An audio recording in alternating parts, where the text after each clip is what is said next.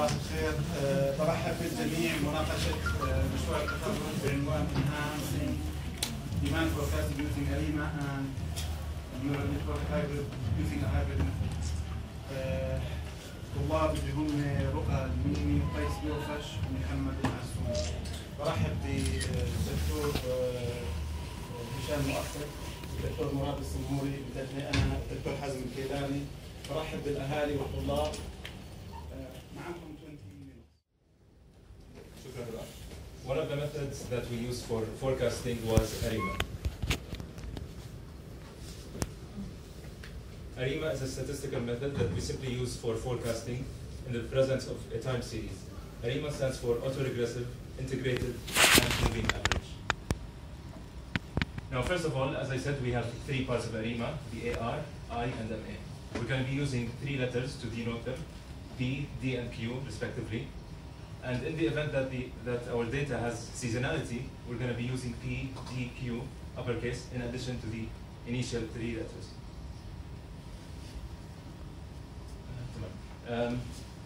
This is an example basically that explains what seasonality is. It is when a variation occurs at an interval, such as every week or every month. We start with the autoregressive part. Now, we should not confuse this with regression, which we took in our applied statistics course. Regression here in this graph is basically when we study the correlation between an independent variable and a dependent variable, such as, let's say, an independent variable could be the temperature of the weather, while a dependent variable could be the sales of bottled water. So in that case, we would be able to perform predictions on that sale. Now, here we have the formula of what a typical autoregressive formula would look like. So we have a constant term, an error, and in between we have these terms. These are obtained from the following graph. This is a PASCF, partial autocorrelative function. What we can see is that any value outside of these two bands is considered statistically different. That means it does have a correlation and would be considered in our formula.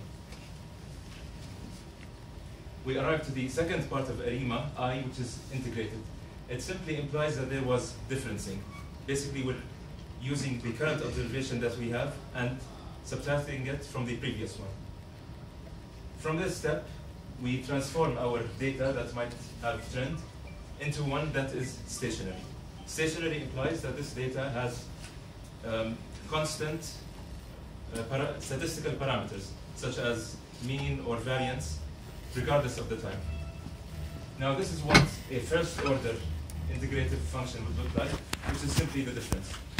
A second level, on the other hand, would look something like this. You'll notice that this is not the difference from two periods, but instead the difference of the first difference.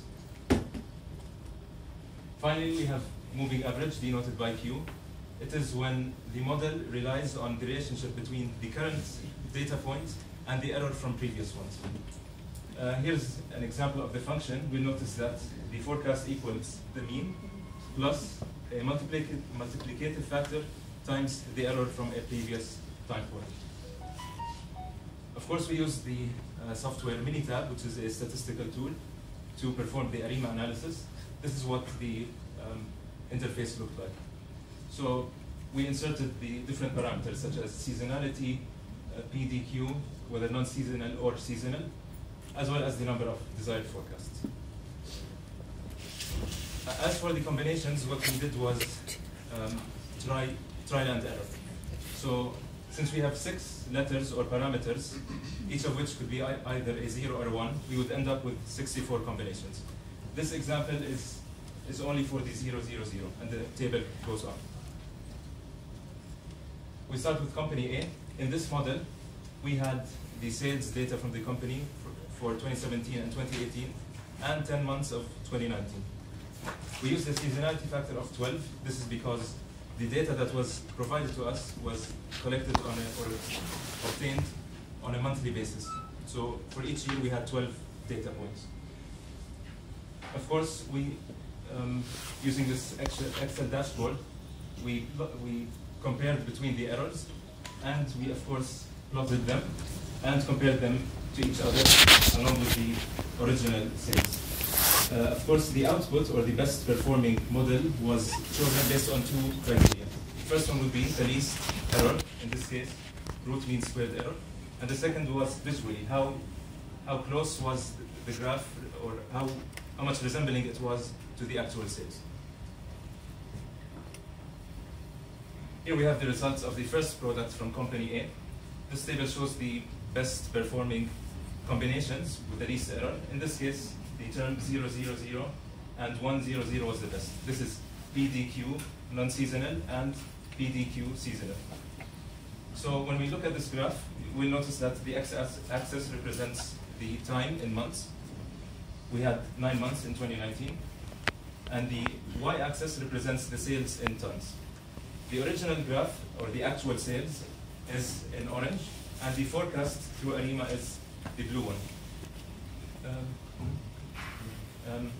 You'll notice that the ARIMA was able to capture the general trend. Wherever there was an increase, ARIMA was able to predict that. Another example is product A2. It is here the same concept. The cells in green are the best performing ones. You'll notice that this performance is quite good, actually.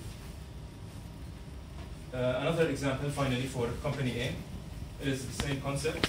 You'll notice that, once again, ARIMA was able to capture the general trend despite some inaccuracies.